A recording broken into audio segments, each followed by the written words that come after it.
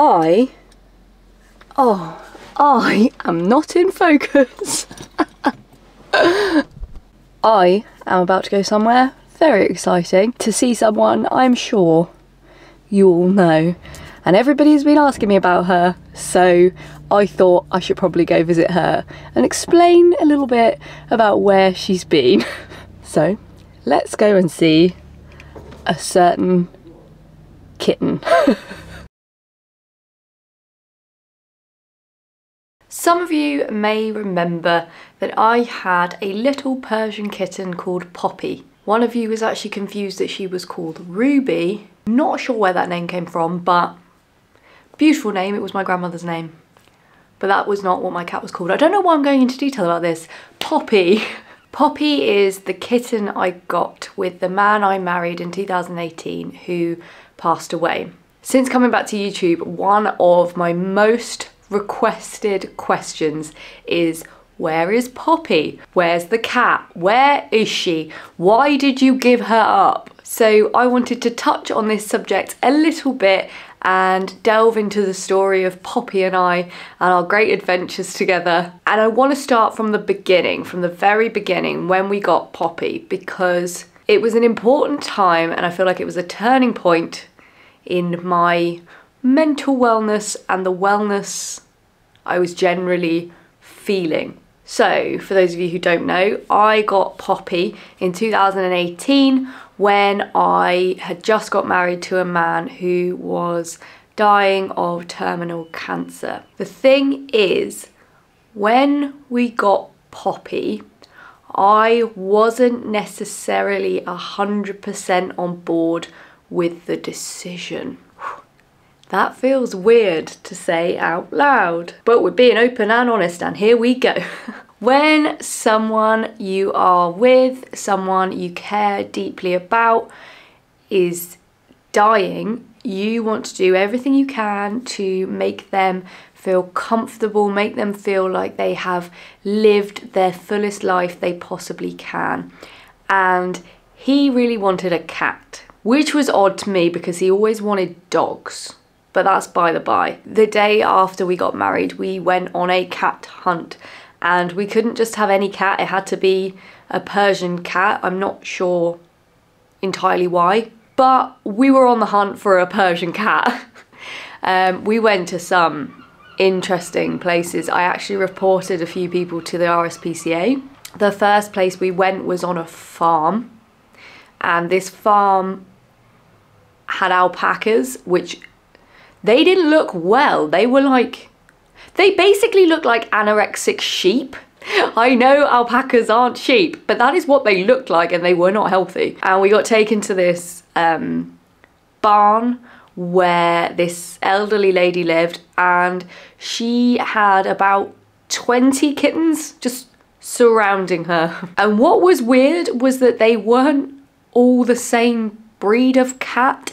If you're not into cats, you probably think all cats look the same, but there are so many different types of cats, and you know when they're not the same. Like, some had flat ears, some were long haired, some were short haired. There was this one gorgeous little Persian kitten who was so scrawny and so poorly kept, and it broke my heart. I actually left crying. It was horrible, and we reported them to the RSPCA because that was not okay. And I wasn't prepared to take on any of these cats because we were already going through a lot of stuff, and we didn't want them to bring any infection into the house because obviously. So we reported them to the RSPCA.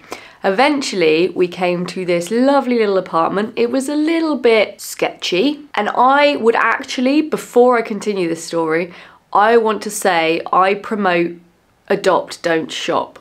My personal preference is you always try to adopt where you can. There are so many animals in need of homes. They're gorgeous. Just go on the RSPCA website. I spend longer than I should on this website, but there are so many animals in need of help and support. Try to adopt before you go shopping around. So I was already a little bit apprehensive about going somewhere where potentially they were breeding cats unfairly. I really don't like the thought of it, and I really don't like the thought of it now. But again, trying to be supportive and, you know, going along with things that I wouldn't necessarily choose, but there we go. That's a side note. Anyway, we turned up at this lady's apartment. She was very, very lovely. She had loads of certificates, and we saw in the corner of the room the most antisocial kitten I have ever known. All the other kittens were sort of running around and having a great time, running through their tunnels, and she was just not having any of it. She was so antisocial, and obviously that's the one we picked. So brought her home. It was very lovely, had some cuddles and things, but she was not a lap cat whatsoever. She was very unaffectionate, which is fine. Again, most people who don't like cats probably think, well, all cats are unaffectionate. They hate people. We are just their slaves. But, you know, some cats like to snuggle and some cats like to sit on your lap. And she was great. She kept everyone entertained. We got a camera to look at her and it was fantastic. And then probably, I don't really remember timelines, but 4 or 5 days after we got her, maybe around then, we spent a lot of time in the hospice, and eventually we were in the hospice full time. And Poppy was left at home more than I would like, but my parents, who are God-sent human beings, and I love them very much, came all the way from the south to look after her while I was in the hospice. And they grew very attached to her, obviously. They also really like the underdog, the undercat. They like a bit of a misfit, and my dad felt an instant connection with her and it was brilliant. So as the weeks went on, they stayed there, and I think it was about 12 days maybe that they were there. And obviously I came home and I was alone because the man I married had passed away. And so I was there suddenly on my own with this cat who was so gorgeous, but I hadn't bonded with, and I guess maybe possibly built a resentment to. I don't know if I could resent a cat, but because she was here and the man I had married wasn't, it just felt, I don't know, maybe I just felt less of a connection with her because I never really got to get a connection in the first place, if that makes any kind of sense. So I desperately tried to stay in the flat that I was in, and I was going backwards and forwards to my hometown, and I somehow, in my grief-stricken state, thought it was a good idea to take a cat on the train with me. I do not condone this behaviour. Looking back, I think I was an idiot, but I was very unaware of my actions at the time. Not that that's an excuse, but you should not take a cat regularly on the train. They're not meant for that life. It's just wrong, and I'm annoyed at myself for doing it now. But because I didn't want to leave her on her own ever, and I didn't trust her with anybody else, I wanted to look after her, I shipped her backwards and forwards from 𝒉𝒐𝒑 to my parents' home, which is about 4 hours on the train. And I am really ashamed of that. I really don't like that I did that. I don't know why I did it. All I knew was I wanted her to stay with me. I wanted to keep her safe. I wanted to look after her, and it was all the right intentions, but I definitely went the wrong way about it. After a few weeks of living in that flat on my own, I realised I couldn't afford it. It was too expensive. I was on my own. I was trying to keep a cat alive. I was trying to keep myself alive. And I was also dealing with complications of the previous few weeks and months. I decided to move back home, and that was a reluctant decision because my bedroom is teeny, teeny, teeny tiny, and I also had Poppy in tow. Now, my family have another family cat called Monty. He is gorgeous, and what I was saying earlier about having a cuddly cat, he is cuddly and snuggly, and he's just so lovely, but he's very old and was very old at the time, and I was worried he'd be grumpy and hurt Poppy, and I was really overprotective of her. I was like, nope, nobody's gonna go near this cat. She's not going outside. She's not, you know, I'm just gonna protect her in this bubble of overprotective ickiness that nobody really wants, but there we go, I'm giving it to her anyway. So I moved back home and I was very overprotective and paranoid.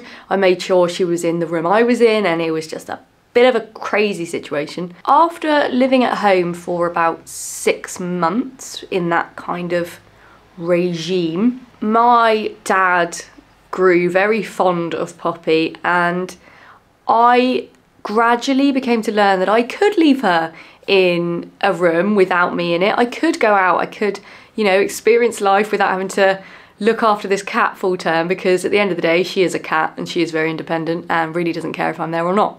So in this time, she grew very affectionate with my dad, and she loves the family cat, Monty, and my mum is in love with her.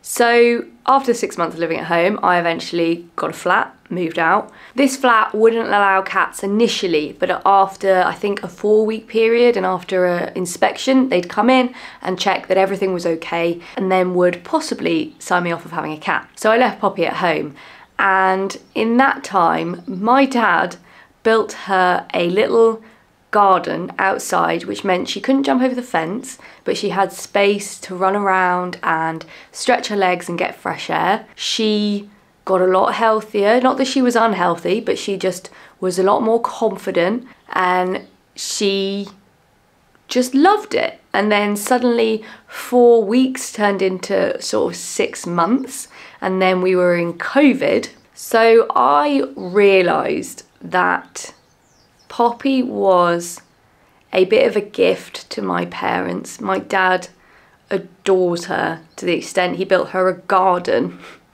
My family cat tolerates her. I was going to say love, but I think he tolerates her, and they get on really well. She gets so much attention, and there's almost always somebody at home.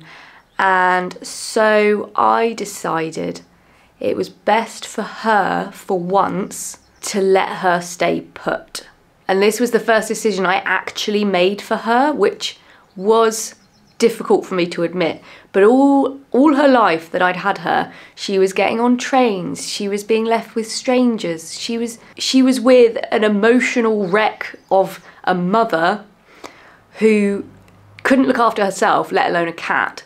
So I finally, however hard it was at the time, said to my parents, if you would like to keep her and if you would like her to be yours, you can have her. And I think my dad was very thrilled by that decision, because I think he was worried in the back of his head that I was going to take her away from him, and I think they almost certainly would have ended up with another kitten, but they are very happy to have Poppy. That is where we are at now. Poppy is at home with my parents, and she is so well looked after, and she is so spoiled. You should see how my dad treats her. And anytime I speak to my dad, he always talks about how they snuggle up together and watch telly, or they go up to bed and she snuggles in his arm, and she is just so happy, and much happier than she would have been had she been with me, because obviously since then I've moved around a lot. I have been abroad, and I have gotten into a new relationship and all sorts of different things where she couldn't have coped with that. It would have been stressful, and it would have been so unfair for her.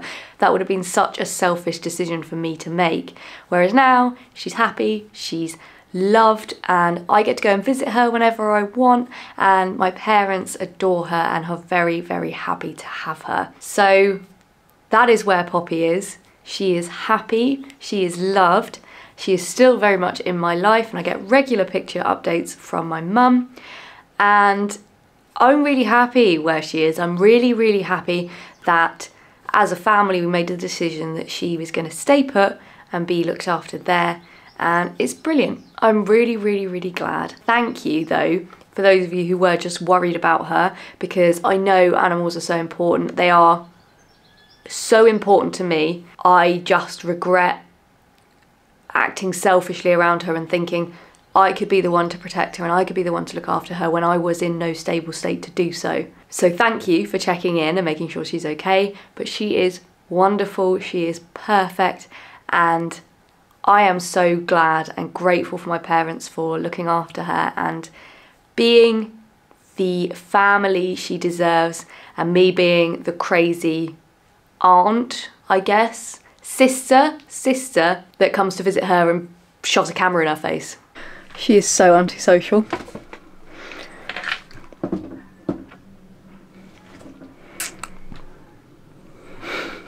Poppy! Hi!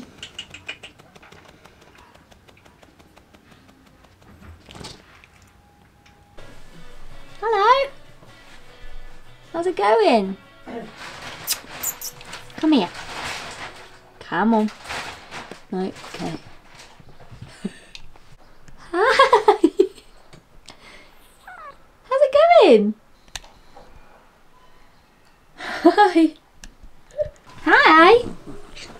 Hi! I really hope you enjoyed this video, and I really hope it answered some questions as to where Poppy is and where she's been, and that she's happy, healthy and safe. Thank you so much. I hope you're all having a lovely day, a lovely life, and I will see you in the next one.